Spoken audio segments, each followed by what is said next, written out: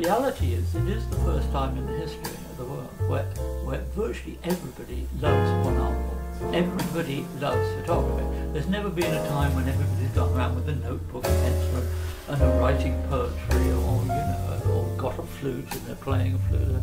But now everybody has a camera.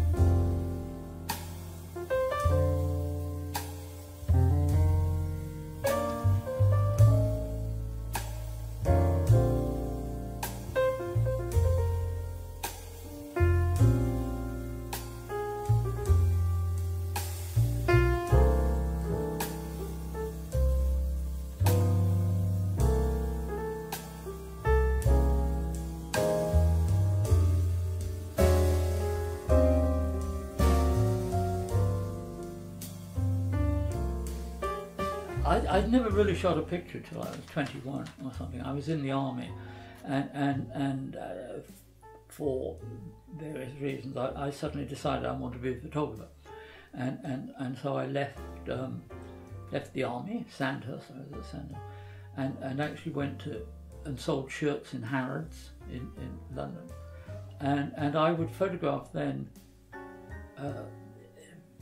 every single evening and weekends. I would go out and shoot pictures and take lots of pictures. And it was more or less then that I discovered this thing that I very often say about doers attract doers and talkers attract talkers.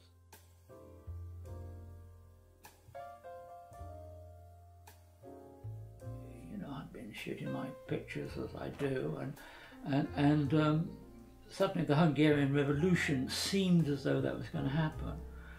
And for some reason it just seemed a logical thing to go and do, you know. So off we trotted with John, decided he was going to write about it, and we hitchhiked to Austria.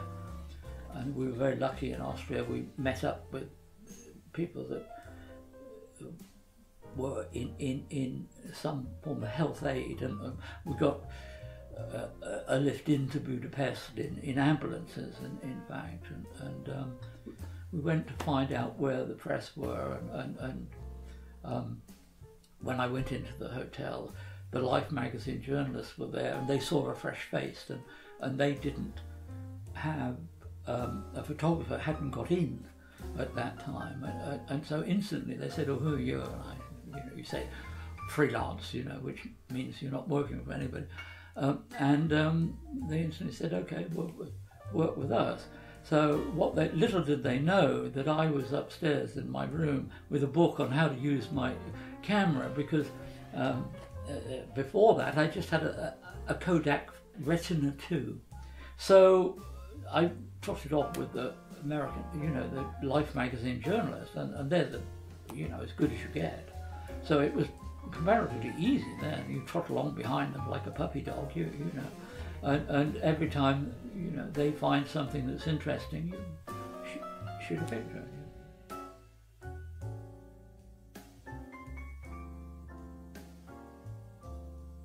It's not really a competition, but it's slightly a competition.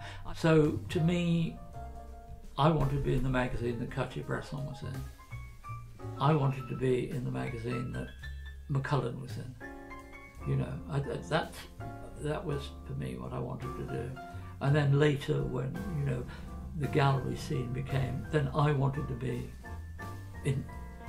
represented by the best gallery in the world, and then ultimately, obviously, wanted to be in Magnum, because that was undoubtedly, the best documentary essayists there were, and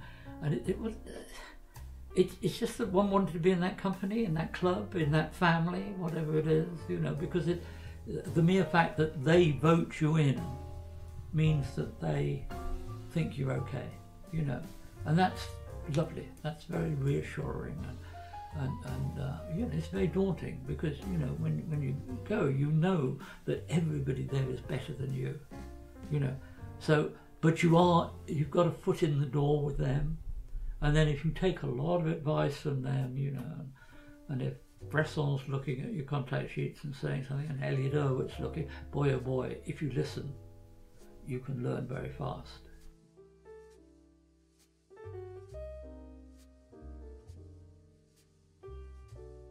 I, throughout my life, have not wanted to set things up. I just find the world so interesting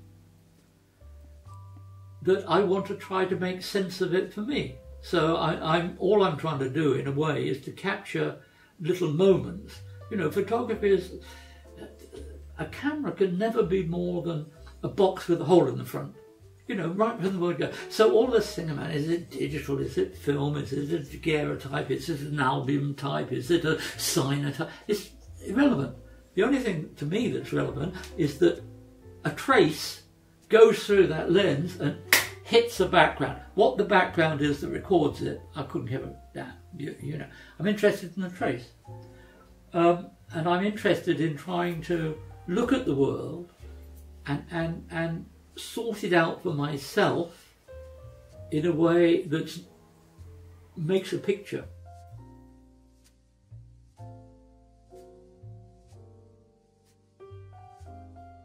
I mean, it sounds terribly crass, but if somebody buys something, obviously I look for it.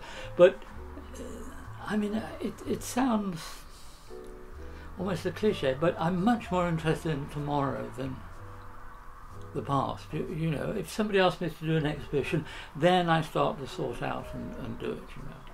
But, you know, I love shooting pictures, and so tomorrow is much more interesting to me than yesterday.